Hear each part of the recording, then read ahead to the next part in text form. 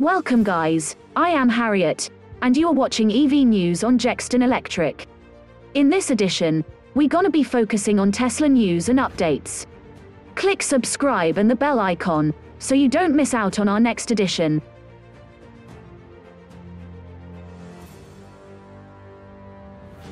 Let's start with software update for the Model Y and Tesla cars in general. Tesla began rolling out the next major version of the FSD beta on August 20th. In addition to some improvements, Elon Musk announced that Tesla will increase the price of the FSD by 20% in North America, starting from September 5, 2022. Currently, the price in the US is $12,000 and $12,800 in Canada.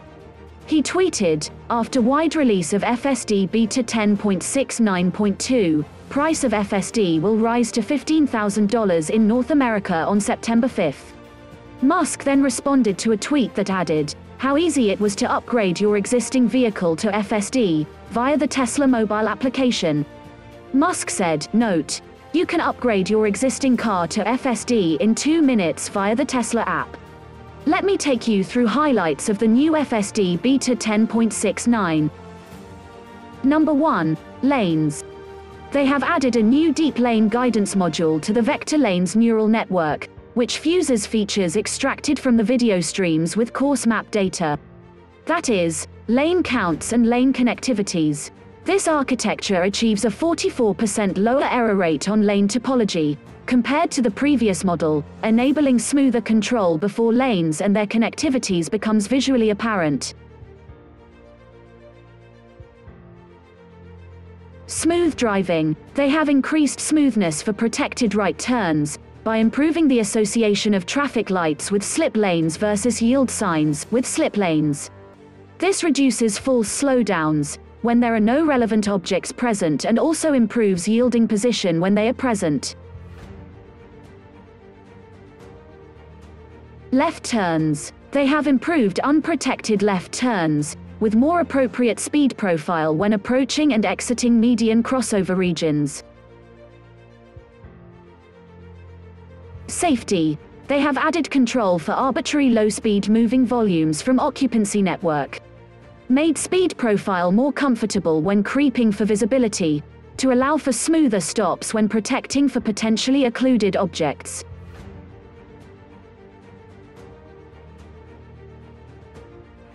FSD brain improvements. They have upgraded occupancy network to use video instead of images from single time step. This temporal context allows the network to be robust to temporary occlusions, and enables prediction of occupancy flow. More of this release is available on TeslaRT.com, link on the description. Tesla has announced a new rear-wheel drive configuration for the Model Y, that will be built for the European market.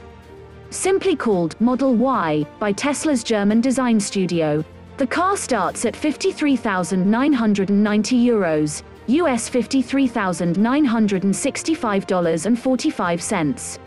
Tesla lists 430 kilometers, 267.19 miles, of range on a single charge, based on WLTP certification, with a top speed of 217 km per hour, 134,838 miles per hour. Like other Model Y cars, the price of the car already includes an environmental bonus of €7,500. Tesla says it is targeting vehicles with a base model net price of just $65,000. However, Germany has discussed eliminating environmental credits entirely, as the adoption of electric vehicles continues to grow in the country. According to the design studio, deliveries are expected to start in December 2022, but could last until February 2023. The Model Y rear-wheel drive will ship as early as November to some markets.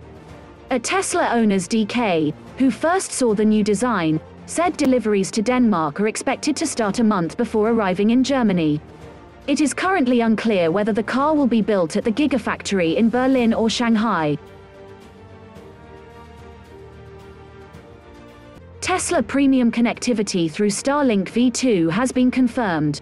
So far, Elon Musk has generally ignored questions about the possibility of connecting Tesla's electric cars to the internet using Starlink. At least not after SpaceX and T-Mobile announced a partnership to use Starlink V2 satellites that can send data directly to mobile devices. Through this partnership, Starlink V2 can usher in an era of connectivity with no dead zones around the world. This immediately raised questions from Tesla owners at Silicon Valley. Will Tesla be getting this service as well with the premium connectivity? Elon responded, yes. Let's listen to Elon talk about this at Starbase during the SpaceX T-Mobile event. So it's something that we really want to emphasize, because I think there might be some confusion out there, is that this is the Starlink second generation satellites will be able to broadcast direct to cell phones. So the cell phones you're holding up there, it will be able to transmit directly to your cell or mobile phone. So now this won't have the kind of bandwidth that a Starlink terminal would have, but it will enable texting.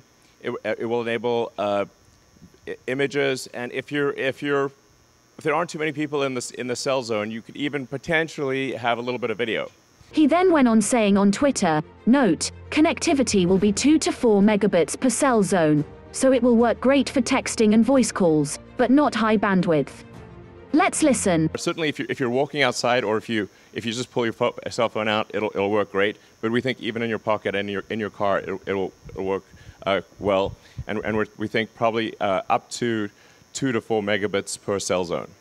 So that's thousands of voice calls and millions of text messages.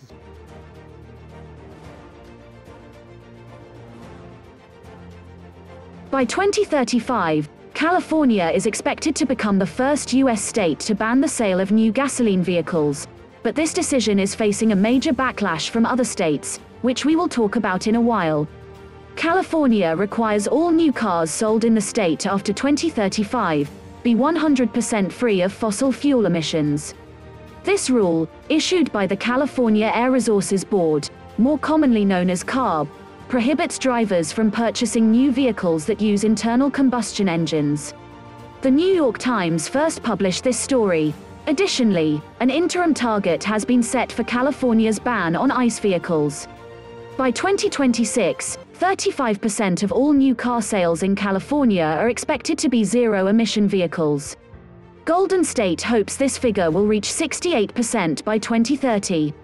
The climate crisis is solvable if we focus on the big, bold steps necessary to stem the tide of carbon pollution, Governor Gavin Newsom said in a statement. 17 states filed a lawsuit in the Federal Appeals Court to prevent California from banning the sale of new ICE cars after 2035. According to the St. Louis Post-Dispatch, the Missouri State Attorney General, along with Ohio, Alabama, Arkansas, Georgia, Indiana, Kansas, Kentucky, Louisiana, Mississippi, Montana, Nebraska, Oklahoma, South Carolina, Texas, Utah, and West Virginia, have sued to prevent CARB from banning new ICE vehicles after 2035. The Missouri State Attorney General commented, if California can set restrictive gas emission standards, manufacturing becomes astronomically expensive, and those additional costs are passed on to consumers, many of which are Missourians. At the same time, 14 states, including Connecticut, Colorado, Delaware, Maine, Maryland, Massachusetts, New Jersey, New Mexico, New York, Oregon, Pennsylvania, Rhode Island, Vermont, Washington, and the District of Columbia, follow CARB standards as well, meaning that regulation regarding ICE sales would be far-reaching.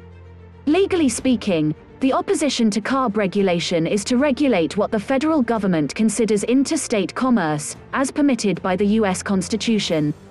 At the same time, CARB assumes that the federal government has limited ways to regulate regulations at the state level.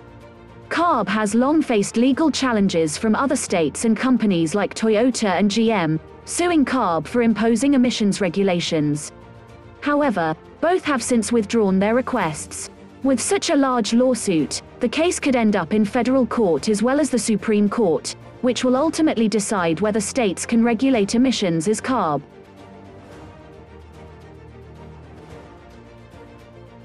Tesla partner Panasonic is reportedly considering the possibility of building an electric vehicle battery plant in Oklahoma, United States, at a cost of around $4 billion. Before Panasonic made its decision to build a battery factory in Kansas, multiple reports said the Japanese company had considered both Kansas and Oklahoma as potential locations for its new venture.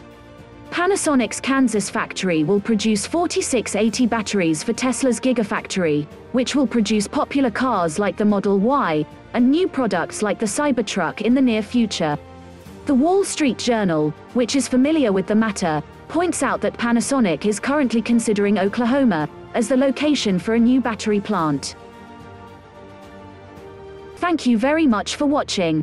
If you like this video, please support us by subscribing to help us grow, and also be part of our community here at Jexton Electric Channel, as we have a mission to take the charge of fighting against climate change by bringing the future of sustainable energy closer to our viewers and subscribers, showing that electric cars are the best cars in the world. For more news and update on EVs, subscribe to this channel. See you on our next EV News edition.